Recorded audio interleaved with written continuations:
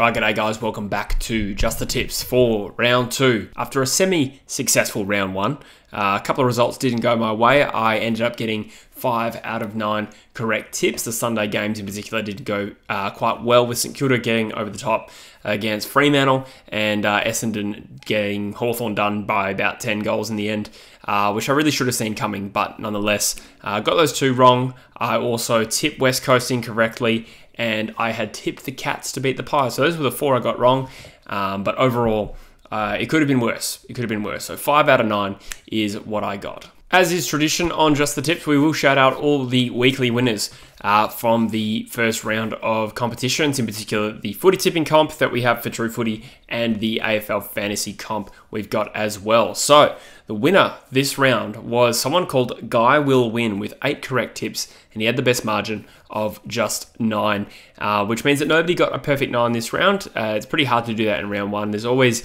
a couple of question mark games, although this one, nothing too shocking, but clearly wasn't a really easy round to pick because no one got the perfect 9. But well done, Guy Will Win.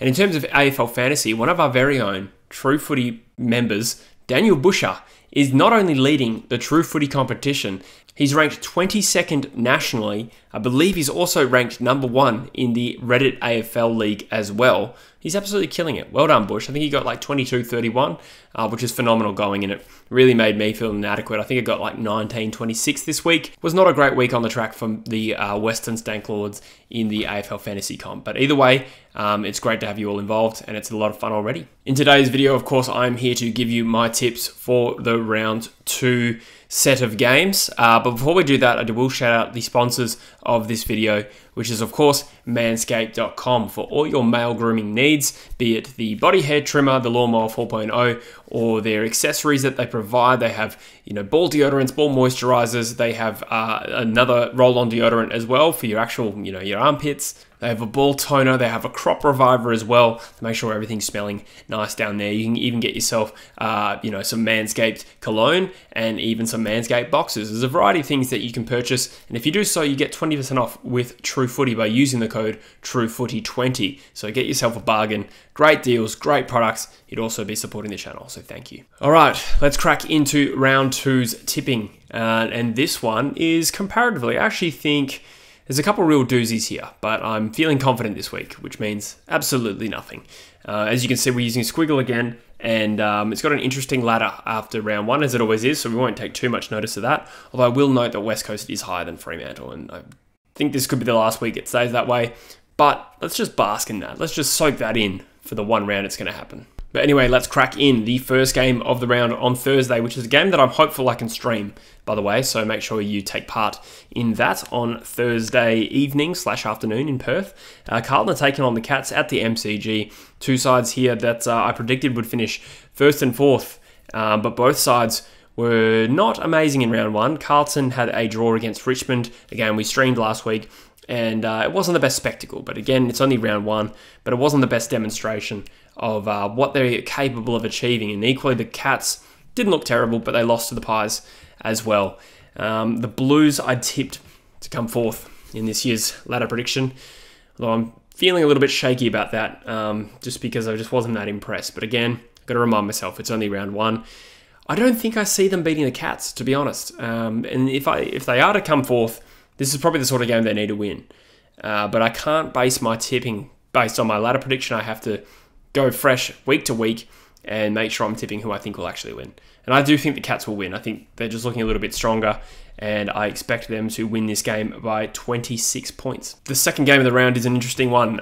This was a big semi-final last year. These sides have met, they've been at the pointy end of the ladder for the last few years. Brisbane were disappointing in Adelaide last week, getting their asses handed to them by a rampaging Port Adelaide Football Club. And it's a little bit hard to make too much of that. I'm not necessarily losing too much confidence in the Lions, but this is a tough game because the D's looked red hot in round 1. They trounced the Western Bulldogs by about 9 goals in the end. I think it was something similar to that, and they look fantastic with Petrarca and Oliver in particular. The Lions are pretty handy at the Gabba, but I feel like the D's do have a knack of playing well there. I think they beat them there last year, and of course the Lions did beat them at the G in the finals as well.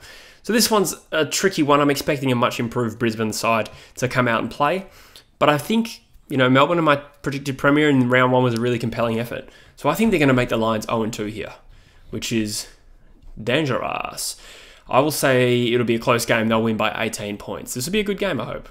Whew, the first 3 games are actually all really potentially good games. You've got Collingwood against Port Adelaide, 2 of the form sides, as much as you can say that after round 1, but 2 of the more impressive sides from round 1. Collingwood getting the job done over Geelong, kicking the final 8 goals of the game, I think it was, to win by 22 points. And the Power, as I just mentioned before, handed Brisbane's ass to them in Adelaide. So again, I don't know if I would be confident in Port Adelaide backing that up at the MCG against the side that looked very, very impressive themselves. So I'm going to go with the home ground advantage here, and I'll tip Collingwood to win this, but there is a chance of an upset, but I think it's just the home and away factor here. This was an Adelaide, I'd tip Port. I'm going to tip Collingwood to win in Victoria by 16 points. Adelaide then played Richmond, and both of these sides were a little underwhelming, but not bad, if that makes sense. The Crows went to Sydney last week against a side that typically has the wood over them, at least over the last couple of years. Adelaide have been rebuilding though. They played a really good first half. They got 28 points in front, and then they blew it. They got absolutely trounced in the second half to lose by 16 points. So I don't know what to make of that. I'm bullish about Adelaide. I think they can do good things this year, and their youth is exciting. And I think despite being a young side, they played with a good system and intensity, and I think they're capable of beating some good sides. Richmond, on the other hand, arguably had the better of Carlton for large periods of the game last week, but of course the game ended in a draw, and they were lucky to even have that in the end, obviously kicking the goal with 17 seconds to go. Richmond will be a better side than Adelaide. I'm confident of that, at least on strength of best 22. However, I think Adelaide wins this. I think Adelaide, they'll be disappointed with last week's result, as will Richmond, but the Crows are pretty good in Adelaide with a big home crowd. This will be a big game, and I have memories of Adelaide beating Richmond at the Adelaide Oval, which might not mean anything because, both of these teams have been up and down since when these guys were both good in 2017. I'm going to say Adelaide win, though. I'm going to say they win this by 20 points in a bit of a boil-over. Then you've got the Bulldogs and St Kilda doing battle at Marvel Stadium. This could be a potentially good game. Going into this season, I was a lot more confident on the Bulldogs than I was St Kilda. But the Bulldogs got fairly well beaten against the Demons. They went in with that famously tall forward line, 4 key forwards who combined for just 4 goals last week. And they were coming up against arguably the strongest side in the competition, in my opinion. So I won't hold that too much against them. I still think they're a very competitive, very strong-looking outfit. So I have faith in the Bulldogs here. That being said, St Kilda surprised me a little bit by beating Fremantle at Marvel Stadium last week. I mean, they kind of strangled Fremantle's avenues to goal. Fremantle had like 65 inside 50s for just 7 goals. So I don't know if they would be able to do that again to the Bulldogs, who have a little bit more scoring power. Admittedly, I don't think they got the structure right last week. But regardless, I think the Bulldogs will be tough to beat, to be honest. And I'm going to say the Bulldogs win this game. I'll be surprised if they don't. But if the Saints do win this, I'll be very impressed with what Ross Lyon has been able to achieve in just 2 weeks, beating 2 relatively good sides who played finals last year. The Dogs win this by 4 goals. Then you've got Fremantle and North Melbourne. I did just touch on Fremantle there. Again, like I said, they got strangled a little bit against St Kilda and couldn't convert their opportunities, and I think that could be an ongoing problem for them. That being said, for the most part, the fact they were generating supply is a really good sign, and there was some good bright sparks in particular, like Brennan Cox had 20 marks at 3/4 time. That's just stupid. Luke Ryan was good. Their midfielders were fine. It was just their forward entries they weren't able to convert. I don't think that will necessarily mean that I'm so not confident in them that this is a danger game. But North Melbourne were pretty good last week. And I've done a video on that. My thoughts on that. And I think they will be good enough to challenge Fremantle here. Like, seriously challenge them. And that's more out of respect for North Melbourne than the current little burst of form that they're currently in. I don't know if they'll be able to sustain it for a full year, but against West Coast, they look dangerous in patches. I'll be very surprised if Fremantle drop this, to be honest. And if they do, it'll be a bit dire for them as a side that is looking to propel into the top 4, or at least stay in the top 6. I think it could be a danger game. However, Fremantle should be well and truly strong enough to win this game. So I'll say, in the home crowd, Fremantle get the job done by 30 points, but it is not absolutely straightforward. Sydney play Hawthorn then at the SCG, where historically I think the Hawks have bobbed up for a few upsets against the Swans here. But the Swans, again, were playing a side that liked to upset them previously in Gold Coast last week and absolutely trounced them. And Hawthorn's form wasn't fantastic last week against Essendon as well. And I think the way their side is structured is too young and too inexperienced. They're going to have games where they bob up and win unexpectedly. But to lose to Essendon by 10 goals, I'm not going to then tip them to beat Sydney in Sydney, which is exactly the sort of thing Sam Mitchell's Hawks would do.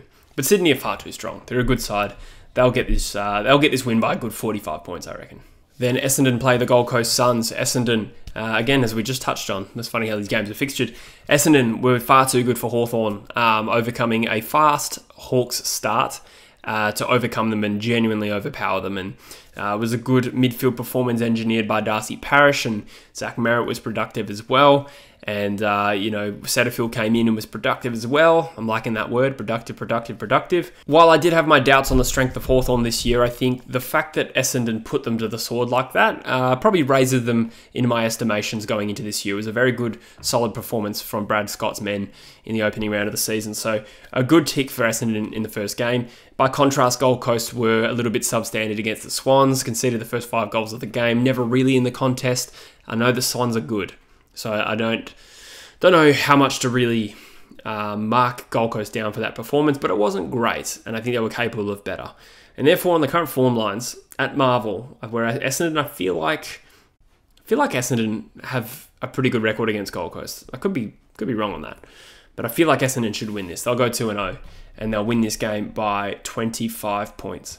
West Coast versus GWS. This is it's probably not a tough one, but for me it's tough being an Eagles fan. Obviously, quite disappointed with a very poor second quarter fade out against North Melbourne last week, where the shades of 2022 sort of etched back into the game in terms of our performance, but for the other 3 quarters we were quite solid and we kicked 7 of the last 9 goals. And I like to think, optimistically that will spur a bit of a response in us next week. And when you look at the fixture the Eagles have over the next 6 as well, this is probably the last game they could potentially win for a while.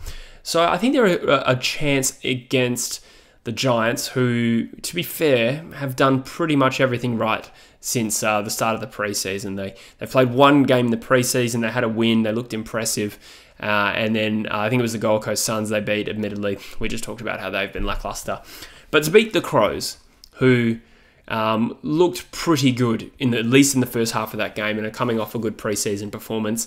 That's a big tick, to be honest, in terms of validating some of the optimism around them going into this year. And when I look at the comparative midfields, obviously Tom Green was monstrous against the Crows, and I think he would be monstrous against us again when you look at how good LDU was against West Coast as well. However, it is worth noting there's a few injury concerns for the Giants going into this game. Whitfield is concussed, Josh Kelly is concussed, Harry Perriman did a hamstring as well.